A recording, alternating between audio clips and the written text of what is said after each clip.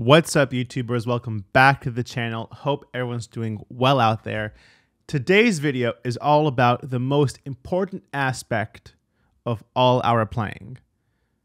It's not lead, it's rhythm guitar. So let's go. Cool. So like today's video title mentions, today is all about rhythm guitar, right? I know on the channel, we talk a lot about the soloing when it comes to the music of the Grateful Dead. And I think a lot of the Grateful Dead guitar lessons on YouTube as well speak a lot about the soloing and not a lot about the rhythm or the comping, right, as we would say it. And believe it or not, I think if you were jamming with somebody or you're playing, for example, in a Grateful Dead style band, more than you think, you'll be playing rhythm guitar as opposed to lead guitar. And rhythm guitar is equally or even more important than your soloing chops. When I was at Berkeley, I think it was the fall 2016 semester, Steve Lukather came and did a little clinic in one of these little halls at Berkeley. And when talking about rhythm guitar, he essentially said, if you don't know how to play rhythm solid, you're essentially useless in the industry. Rhythm guitar has to be emphasized a lot. And in context with the music of the Grateful Dead, there's a lot of cool things you can do to spice up the rhythm guitar playing so it's not just going through the motions, right? And what I guess separates the good from the great players is that the good players may be able to solo nicely but have so-so rhythm, where the great players, right, will be able to hold down a rhythm for how many verses and then equally be as confident with their soloing skills, right? And that personally is what I am aiming for, right, with all these videos, practicing, etc. A master of your craft, rhythm and lead playing. So today's video, we'll take a look at China Cat, right? A pretty simple song that we all know already. The rhythm part, how we could sort of spice it up, and then the ultimate goal of being, let's play rhythm over a solo section. So let's go. So before we go into the playing portion, right, I really want to stress the equal importance with practicing, right, the constant listening of this music. The more you listen, and from personal experience as well, the more you're able to internalize the music and have really the best feeling of the music, right? You'll start to establish almost like your ideal version of a song, given that you're listening to 70s versions, 80s versions, early 90s versions, right? You'll internalize the rhythm playing, the connection between the whole band, right? Some of the small details that you get through active listening, right? And you'll sort of start to establish your ideal tempo, your ideal groove, right? Your ideal soloing ideas and techniques that you want to implement with these songs. So, along with the practicing, constant listening is key. So with that being said, today we're looking at China Cat. And I'm all positive that we all already know how to play this, right? Especially this very G Mixolydian groove, right?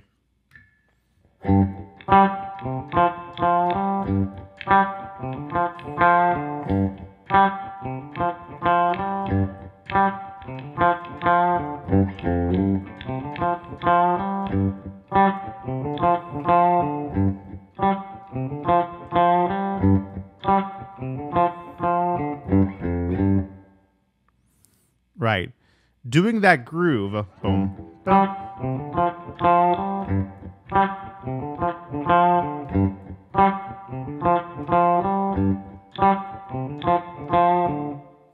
you should be able to, right, hold that groove for really 2 minutes, internalize the groove, everything, be one with it, and sort of hold your spot with everything, and have that confidence to just say, I can stay here as long as you want.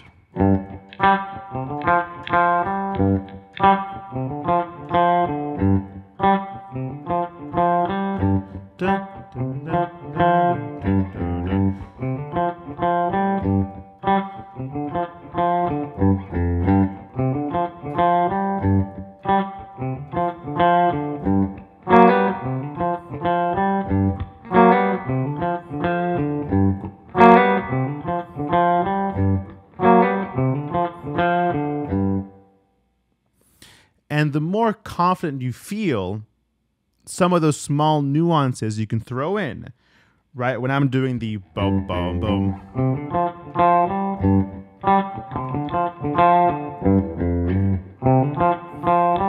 or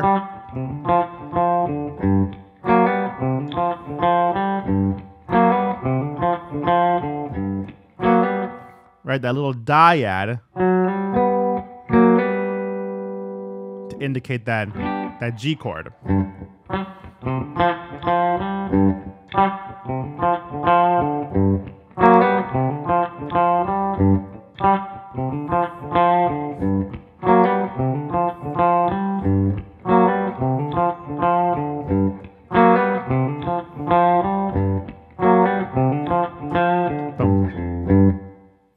Right.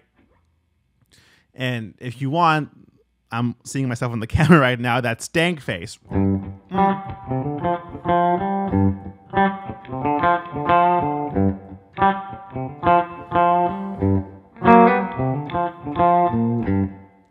Right? Because stuff like that is maybe what it takes to get your whole body into the groove. And when practicing a song like today, China Cat, I highly encourage you to have the lyrics in front of you while you're practicing, right? Because when you're practicing this whole rhythm guitar in the context of the Grateful Dead, ideally you'd be able to want to play really any song top to bottom with no solo section, right?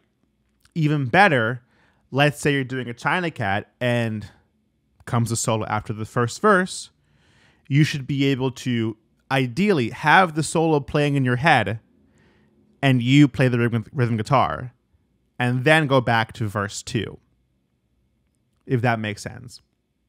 At which point, when you feel confident playing a song top to bottom with no solos, then you could sort of add in the solo and then go back to rhythm guitar playing, right? So something like this. So let's take it from the verse.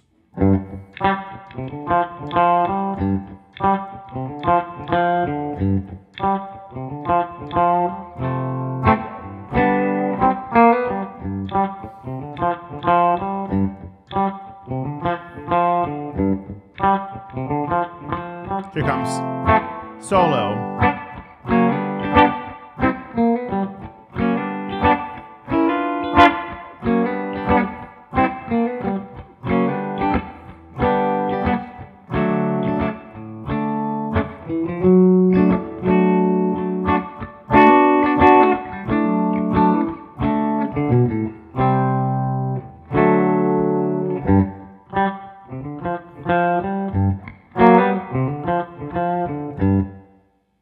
Right.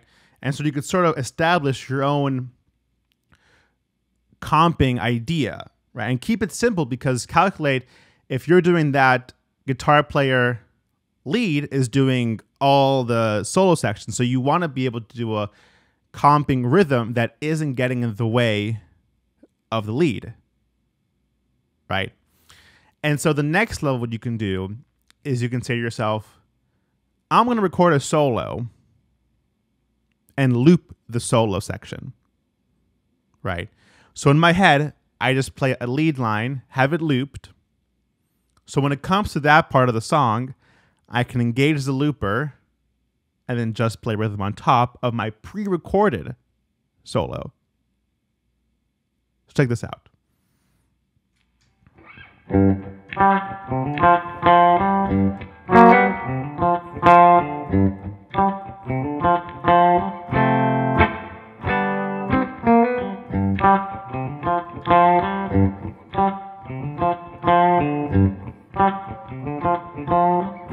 Here it comes.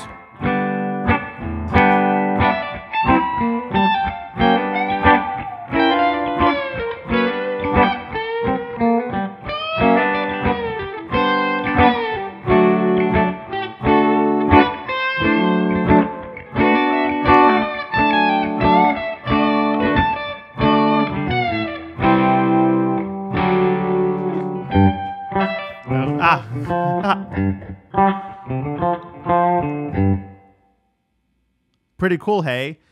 One more time.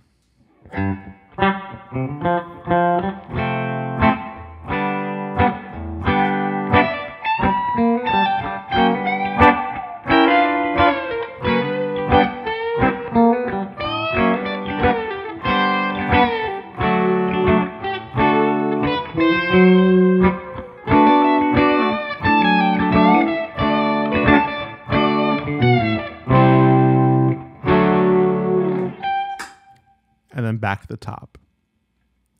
So again, our ultimate goal, not just the China Cat, but songs like Sugaree, Althea, Deal, Terrapin, right? Some of those songs with the more chords, having a firm concept of the rhythm, the groove, the tempo, right? And not wanting to sort of show off your amazing rhythm chops, right? Have the confidence to play the minimum that still holds everything together. That's the goal. Building up your chops to have great rhythm playing and great lead playing.